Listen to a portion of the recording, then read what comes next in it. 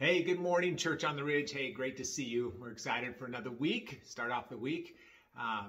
You ever been looking for something? You're trying really hard to find it. You can't find it, but you find something else. You're like, hey, I lost this. Where did this come from? Well, the Bible says, whoever pursues righteousness and love finds prosperity, peace, and honor.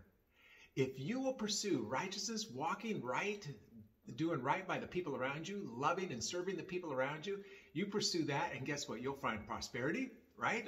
There's a lot of people, hey, if I could just have a little bit more, be prosperous in what I do, in my efforts, honor. People notice me and recognize that I'm a good guy and that they affirm me and all those things.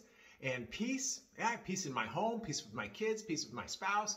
Man, righteousness, peace, and honor you will find if you pursue, peace, honor, and prosperity if you pursue righteousness and love.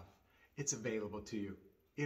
God says, I'm not going to make it hard for you. Just go after right living and loving the people around you. And man, I want to pour out blessing upon you. Today's your day to receive the blessing of the Lord. Stop pursuing prosperity. Stop pursuing fame. Stop pursuing this stuff. But if you pursue love and righteousness, man, that will come to you and you'll find it.